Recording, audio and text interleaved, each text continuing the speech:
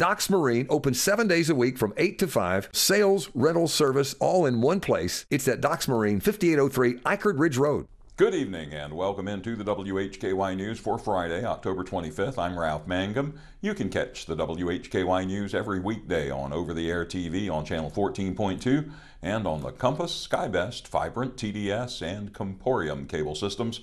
We are also online at WHKY.com and on our YouTube channel. In today's top stories, voters continue to flock to the polls locally and across the state. WHKY's Rob Eastwood has the latest. According to a news release issued on Thursday by the North Carolina State Board of Elections, more than 2 million voters had submitted ballots in the state. That represents approximately 26% of the nearly 7.8 million registered voters in North Carolina. In Catawba County, 34,529 ballots had been submitted. Just under 30% of Catawba County's 116,179 registered voters had turned out. Alexander County showed 8,372 ballots as of Thursday. There are 25,689 registered voters in Alexander, and just under 33% had voted. Burke County's vote total was 17,451 on Thursday. Approximately 29% of Burke County's 60,596 registered voters had submitted ballots. 17,857 votes had been submitted in Caldwell County. 32% of Caldwell County's 55,554 registered voters had submitted ballots. You can get much more on this by going to this story at our website, WHKY.com. Reporting from Hickory for WHKY News, I'm Rob Eastwood. Thank you, Rob. WHKY's Arianna Mack has the details on a scam warning issued by a local law enforcement agency. The Burke County Sheriff's Office reports that they have been made aware of a scam. A local business contacted the Sheriff's Office to report that a scammer is using their name to scam customers.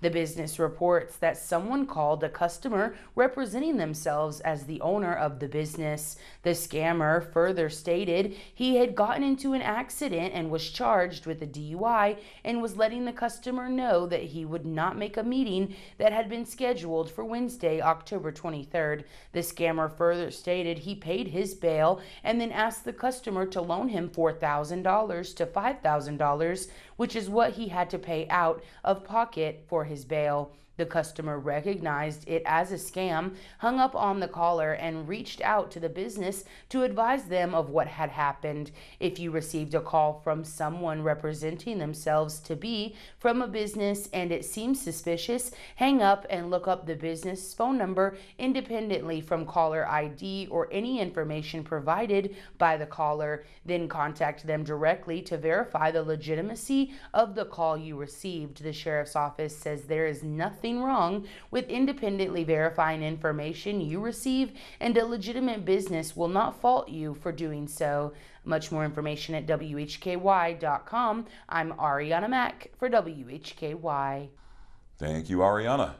Burke County government, in collaboration with FEMA, reminds individuals that answering phone calls from FEMA representatives is critical for receiving disaster assistance, and also to be aware of scammers during this time of disaster recovery.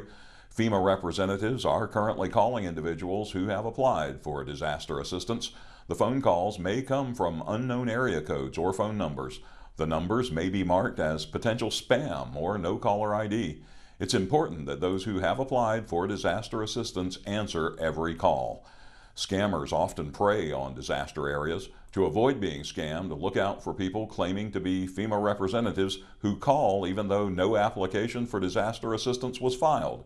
Ask for banking information. Actual FEMA representatives never ask for banking information or any other personal financial information, or they say that money is owed and try to collect payment. Actual FEMA representatives never request payment.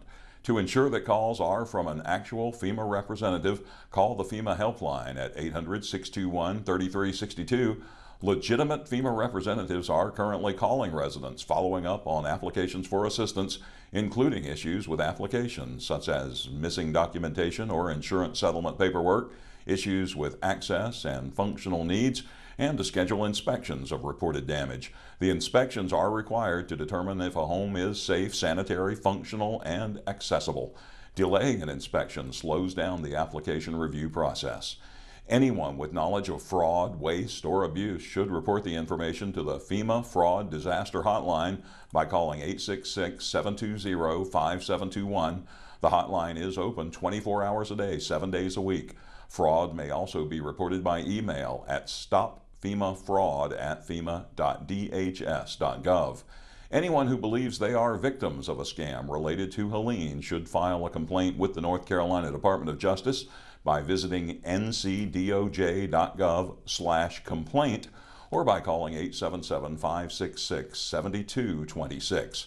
And I would add that even though that information came to us in a press release from Burke County, I'm sure it all holds true regardless of where you live. In today's crime report, Rob has the details as a man involved in a shooting at a Hickory pub last year has been sentenced to prison. Arianna has 3 Caldwell County arrests as suspects face charges for larceny, trafficking, B&E, and more. In local sports today, Jason has volleyball from our high schools and from App, and a Hickory High grad scores as App State women's soccer gets a big win. In community focus, a woodworking show at the Hickory Metro Convention Center, and Rob has the details on several workforce and business development grants awarded in Alexander County. More beautiful weather today as highs reach the mid-70s.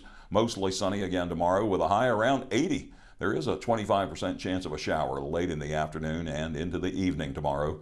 Cooler Sunday with a high only around 60. It'll start to warm up again during the early part of next week, reaching the 70s again by Tuesday or Wednesday. Overnight lows will be in the 40s Sunday night and Monday night. Otherwise, look for lows in the 50s. Visit WHKY.com for an up-to-date weather forecast anytime you need it. I'm Ralph Mangum, and you are watching the WHKY News.